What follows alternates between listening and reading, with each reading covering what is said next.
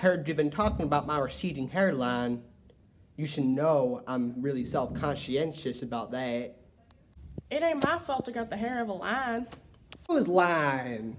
Oh, nobody's lying. My hair looks like a lion. It ain't a line, it's wavy. Huh? Wavy? We ain't near no ocean. We're in Nevada. You ain't never had a haddock? I ain't never had a what? Whatever, let's just duel. Let's do it.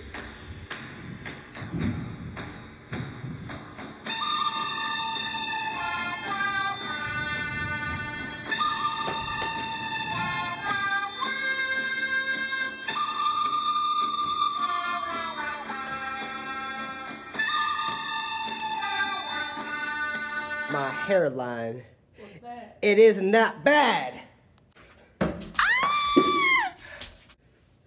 It's worse than I thought. You know, taking off my hat, it really helped me feel more free. I no longer have insecurity. Hey, that's bullshit. Thank you, Cotton Eye Joe. I don't want to do it no more.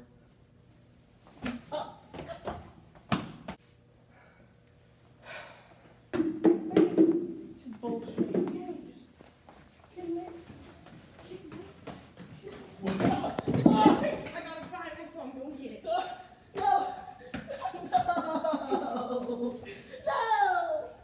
I think I need a doctor.